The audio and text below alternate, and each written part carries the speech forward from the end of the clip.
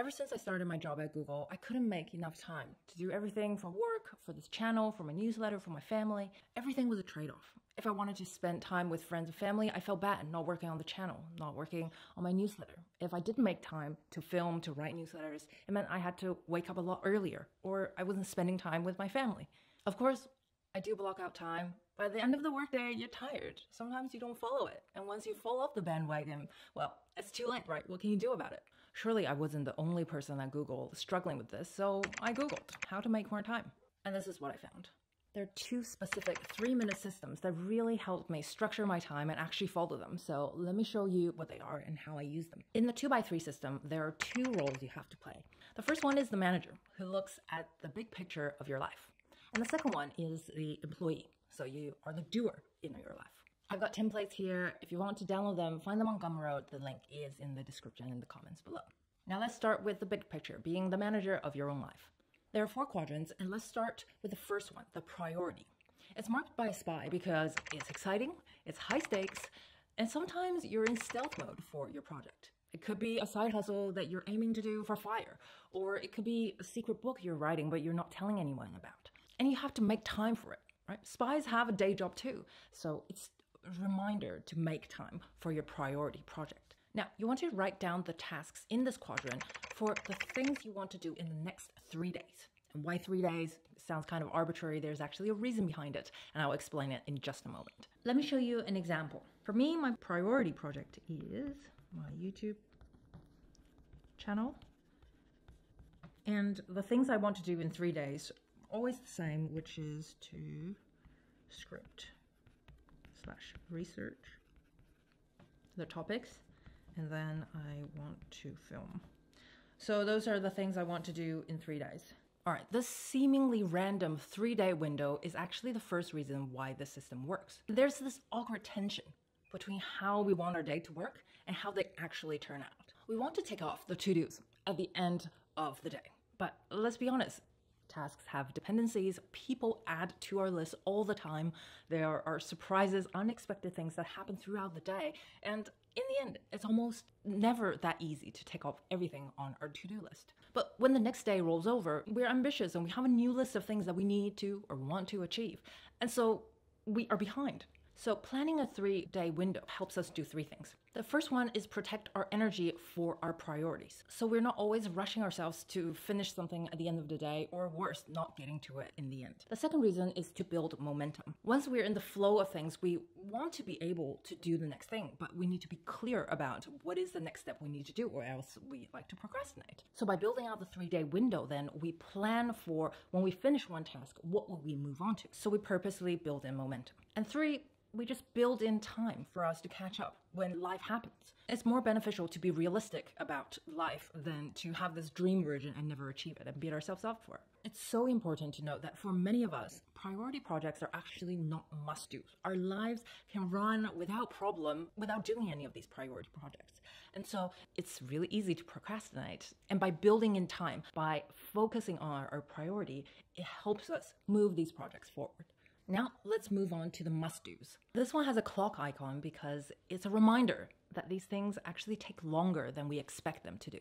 And we also must make sure they're done. So there's a balance here. Now this brings me to reason number 2 why this template works. It's because the priority project is separate from the must-dos. This gives us a visual reminder that actually our priority is somewhere else. The must-dos are things that other people usually throw at us. So when you see it visually, where you're spending time, how many tasks you have in each, then you know, am I being pulled in other people's direction, or am I focusing on what I say is the priority of my life?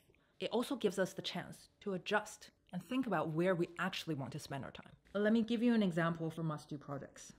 First, for work, I need to priority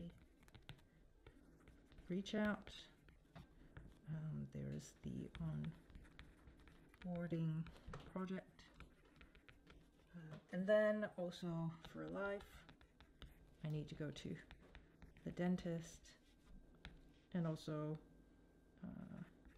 gym sign up. So already we can see that it seems like the priority projects actually have less to do. And usually this takes an hour, and this takes an hour. So that's 2 hours in 3 days, which is not that much. And for work, these things probably take, let's say, 5 hours. And for live, it probably takes 1 hour max. So already I know that I'm spending 6 hours on my to-do must-dos and only 2 hours on my priority project. So I need to either think about how I can reduce the must-dos or create more time for the YouTube channel related tasks. For example, I can edit, refresh thumbnails. And in this way, so that probably adds another 3 hours. In this way, then I can adjust and visually think about, okay, am I giving myself enough tasks in one versus the other? What changes do I need to make? Now, the third quadrant, we move on to the random to-dos, right? These are, picking up groceries or Google why mangosteen is the queen fruits. This column exists so that throughout the day, you can just dump whatever pops into your mind onto this page so it doesn't take up your mental memory. This is reason number 3 why this template works. Because after all that planning, our mind is trained to take a break and think about something random and distract itself with a novelty. And some of them are really important and interesting. So we want a system that captures these throughout the day. Now, there's actually 2 ways to approach this random list of to-dos. As David Allen says, if something takes 2 minutes to do, then you might as well do it now. Because the mental space they occupy, knowing that you have to do something, but you haven't done it yet, actually decreases our IQ. But the other thing is that by keeping a list and knowing that you have the list somewhere, you'll get a chance to manage your time around the list and around all the priority and the must-dos. And because you have that 3-day time frame to work with for all of these quadrants, then it's a lot easier to reduce the things that you don't have to do. For example, for my own business, I wrote down change the bank for several reasons, and all I needed to do was take 30 seconds and print out some of the invoices. But after 3 days, I still didn't do it, and I realized that this was just a nice to have. It didn't move the needle on anything, so I got rid of the task. Now, the 4th quadrant is my addition, which is the fleeting note. As you probably know, I use Zettelkasten and Obsidian to organize my thoughts and turning inputs into outputs, and so throughout the day, I usually take my notes digitally, but this is more of a reminder and a physical space for me to write something down. One of the fleeting thoughts that came to my mind today was that statistically, apparently the West in a neighborhood is always more affluent than the East. And I wonder if it's got anything to do with wind direction or where the sun rises. I don't know, it's something for me to look up. So I would just write this down in the fleeting notes section. And if you don't know about Zettelkasten, make sure you check out this beginner's Zettelkasten video here. I highly recommend this note-taking system if you don't have one in place. All right, so that's being the manager of your life, looking at the big picture, planning ahead, putting a space in between so that you can focus on what matters. After the big picture, we gotta figure out the things we need to do on a day-to-day basis. So this is the daily planner. And the focus here is to get ourselves on the right track day after day so that we build strong habits and we get things done. Again, you can find this on Gumroad. The links are down below. And this is an adapted version from Professor Cal Newport, who I also talked about in my Atomic Notes video. He's seen so many students struggling with planning fallacy, struggling with procrastination, struggling with organizing their notes, their thoughts, their lives. So this planner focuses on helping us realize how much things actually take in a day. Then there's the actual section. So we track our time and see if we actually follow the plan because, again, things happen in life. So we want to be aware of what's causing the distraction. Is it us and wanting to procrastinate? Is it other parts of our lives that we're not consciously building into our schedule? And by knowing that, we can better schedule our lives going forward. So there's a feedback loop built into this planner. It's a reminder that there is space to revise your schedule as you go. Now, of course, we want to link the big picture with the daily planner, right? The two has to be in sync in order for us to actually achieve what we planned.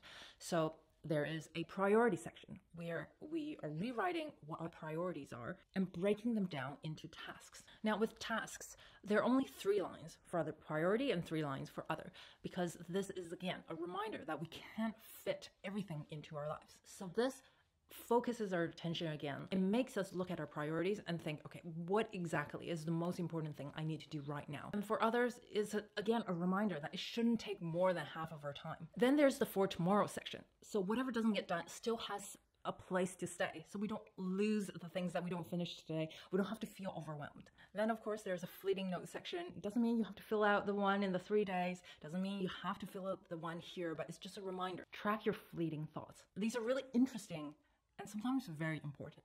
Because as you know, things are getting processed in our subconscious all the time. So when something is processed, you want to be able to capture all that hard work that your brain has done, right? Then at the end of the day, there is a space to reflect on things that you want to do less of and things that you want to do more of. And I actually walk through this in more detail in my planning video for 2023. But the simple idea is that every action we take is a vote towards who we want to be. So if there are things that we want to do less of, then we want to keep track of them and see if we've done them every single day as a reminder.